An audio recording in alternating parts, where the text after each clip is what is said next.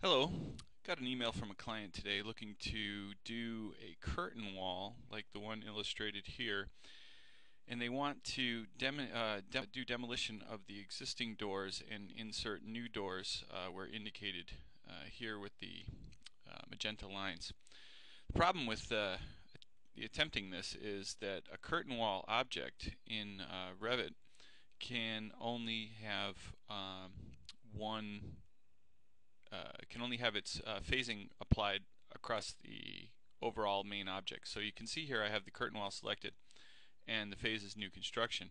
However, if I tab into the individual components that make up the curtain wall, I don't get the option to demo those items. So the workaround that I came up with involves basically making more than one curtain wall, kind of breaking the existing curtain wall up into pieces. So if we look at it here in an elevation view, I've already kind of taken the first few steps over here on the right. So this second door over here, this one is just a nested infill inside this larger curtain wall here.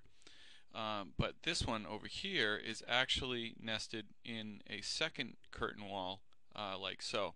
So if I were to take this curtain wall and hide the element and its nested door, what you actually have is the original curtain wall has like a hole basically taken out of it. And then in its place I added a new curtain wall in there, and then we can apply whatever phase that we wish to that new curtain wall. So for example, if I were to select this curtain wall, let's start by taking the entire collection here. We'll filter by just walls, and let's start by actually assigning these walls as existing construction. These are now all existing curtain walls. And then we'll select this infill one that I added separately, and I'll show you how I did that in just a minute. And we will tell it that it's demolished in new construction. And so when you do that, you'll see it here in plan. It demos the door because the just like this one here is showing as existing, because we changed the overall curtain wall to existing and all its nested infills also went to existing. In this case we changed the overall curtain wall to demolition, and therefore all of its nested infills also go to demolition. Now to infill this with a new piece of curtain wall, then basically what we would need to do is just go to wall. Now you can of course use any curtain wall type you want. In this case I'm keeping it relatively simple with a simple curtain wall 1, which is just the glass basically, and I will draw it across like so. Ignore the warning here because that's just telling me what normally would be a problem, is that I have two curtain walls in the same spot. Then I could do a curtain grid by coming over here, and I might need to tab to get that on the right spot, and whoops, I did not get it on the right spot. So it might make some sense to, oh yes, let me tab into here and take this guy and hide it, and this guy and hide it. One thing I forgot was the height of that new curtain wall will default to whatever its default height is. So you'll wanna drag that down,